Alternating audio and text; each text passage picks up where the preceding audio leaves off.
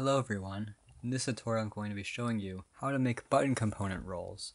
This will be similar to the concept of reaction roles, where you click on a reaction to give yourself a role. But with button component roles, we'll use the new feature of Discord, which is button components, to make a more user-friendly interface. I will be using Nextcord, which is a fork of Discord.py, and in this library you can find button components and other new interactive components. If you go to the repository for Nextcord, which is github.com/nextcord/nextcord, you will see that there's an examples folder over here. I definitely recommend checking these out. We've even got a folder for views, which is the component-based things. You can definitely try using these for inspiration. I definitely did for this tutorial, but let me show you how I implemented buttons for assigning roles. This spot that I'll be working on is the dev pro tip spot for my Discord server.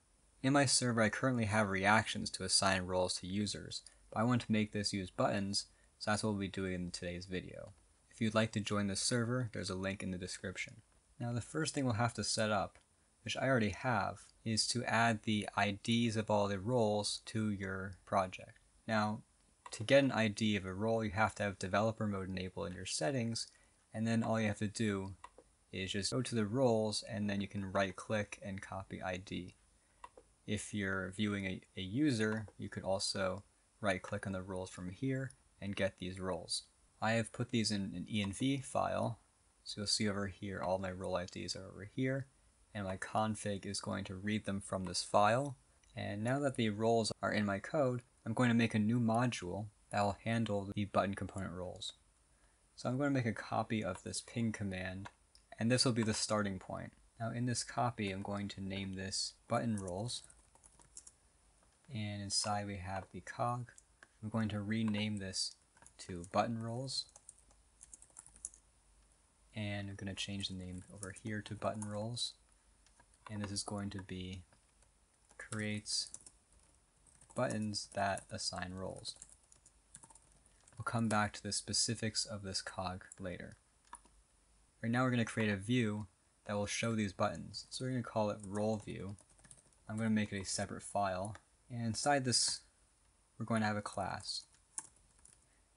We'll call it role view, and it's going to have to inherit from nextcord.ui.view.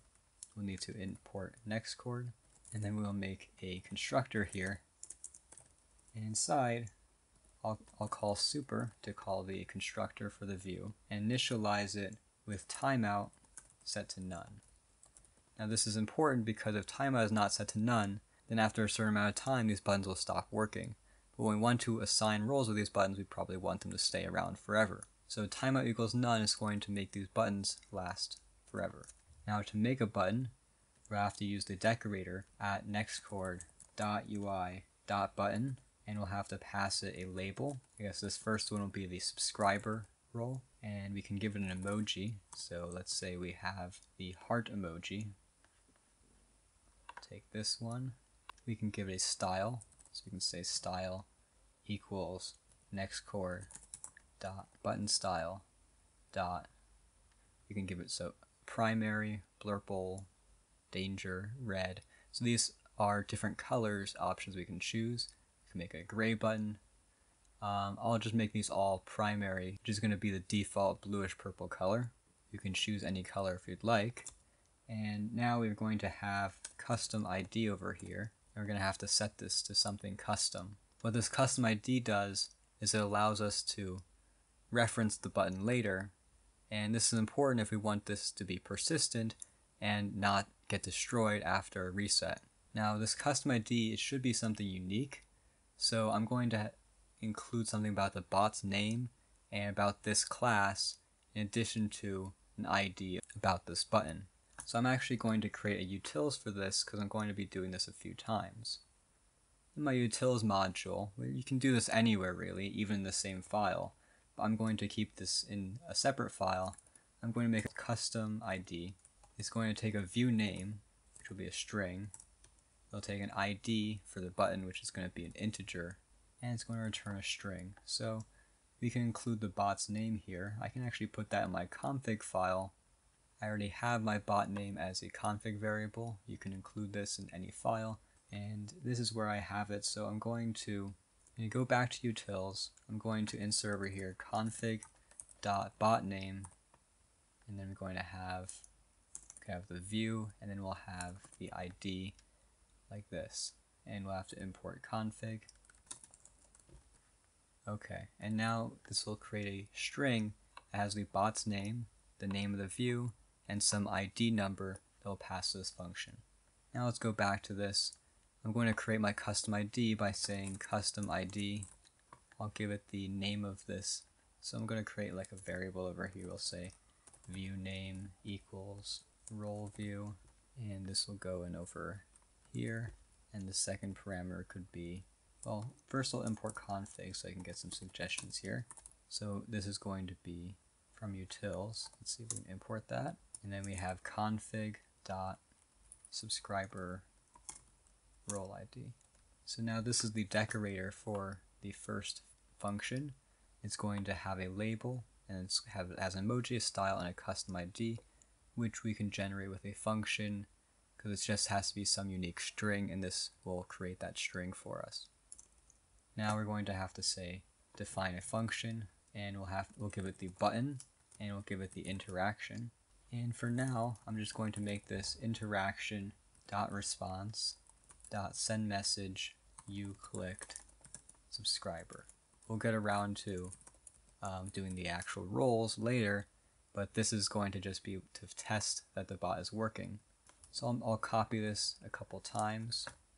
So we have a few buttons. So this will be for the developer role. We can give it the laptop icon, and then we're going to have this hand for the content creator role. And lastly, we're going to have this bell for the YouTube ping role. And we can actually even make this use the actual button. We can say button.label over here, and then we can just copy this down to each of these. And this function returns a coroutine, so we'll actually need to use await before each of these. And these will need to be async functions. And now we have some buttons set up. We have to actually be able to use these. So before we finish this function, I'm going to start working on how we will actually be displaying these role views. I'm going to go back to the cog over here. In order to make this persistent, we're going to have to add a listener. So I'll say commands.cog.listener, and I'm going to make an onReady. This is going to be called when the cog is loaded. It's going to be self.bot.addView, and then we're going to give it role view. And we're going to have to import this. You can just say from .roleView import roleView. Now instead of this ping command, maybe we want a command that will create this role view. So I'm going to say roles, and this will usually want to be a owner only role. So we can say commands.isOwner, and we'll go over here and say creates a new role view. And the way we'll do this is await ctx.send. We'll give it a message over here. We'll say click a button to add or remove a role. We'll pass in a view, which will be view equals role view. And role view, again, is that class we created that's in this file, and it has all these buttons. So when we call this line, it's going to create a view that has all of those buttons in it. So now let's try running it, and let's go back to our test server, and let's try running roles. So now we got the YouTube ping role, at least. So let's see what went wrong. Why don't we have all of them? Because we did not make custom IDs for all these. This one is supposed to be developer role ID. This one is supposed to be the content creator role ID. And this one will have the YouTube ping role ID. And we'll also need to rename these functions to all be different. So we'll have developer button, content creator button, and this will be the YouTube ping button. Now let's try refreshing this, and we'll try roles one more time. And now we have our 4 buttons. And if we click one of these, it tells us you clicked the YouTube ping, or you clicked content creator. You can also even make these ephemeral, meaning that they'll be displayed only to the user who clicked the button, that will avoid this annoyance of filling up a channel with button click things. So to do that, we'll just have to say ephemeral equals true. And what that will do is it'll make a message only to that user. And let me just show you what this looks like. If we click one of these buttons, you'll notice it displays the message only to me. And I can dismiss these, and that's pretty cool. Now the last part is to make these buttons actually assign roles. So I'm going to make a function. I'll put it over here. I'll just call it handle click. You can call this anything you'd like though. We'll take self, button, and the interaction. I'm missing the word def over there. And if you'd like, you can specify types for each of these. It makes it a bit easier to program since you'll get type annotations.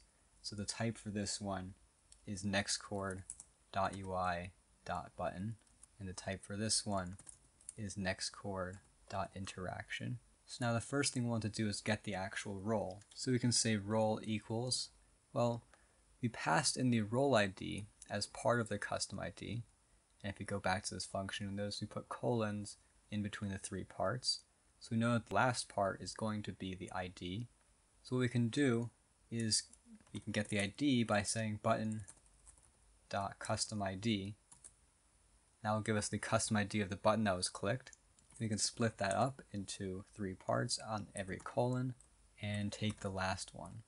And now we'll want to make this an int, so we can pass this into the function to give us a role. So for the role function, we'll have to get the guild. So we're going to say interaction.guild, and we're going to say .getRole, and give it the ID of the role. So that will be role ID. Now we'll make sure that this role exists by saying assert is instance role nextcord.role. This part is optional, but it makes sure that if the role was none, meaning it was not able to find this role ID, there's a problem with the program, so it should just stop here and not continue.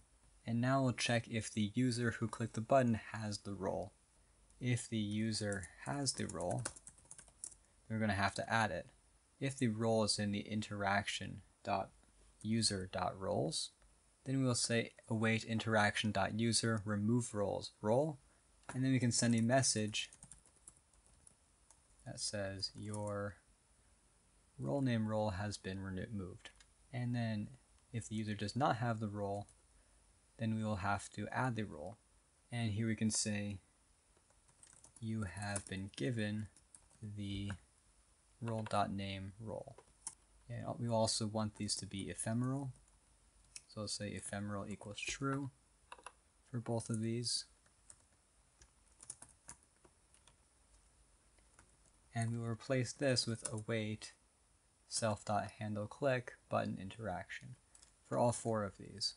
So now when any of these buttons are clicked, it will run this function. So now let's try this out. Now let's try clicking on the YouTube ping role. I already had the role, so it's been removed. And if I click it again, I have been given the role. So I can check over here, and I actually have this role. I can add the content creator role, and now I have this role, subscriber, and I'm given that role. And I can remove the subscriber role by clicking it again, and now I no longer have it. And that's all there is for button component roles in Nextcord. I hope you found this useful. Feel free to join my server or the Nextcord server and show us what awesome things you've made. The links are down in the description. Thanks for watching. If you like these videos, please subscribe, and I'll see you in the next video. Bye!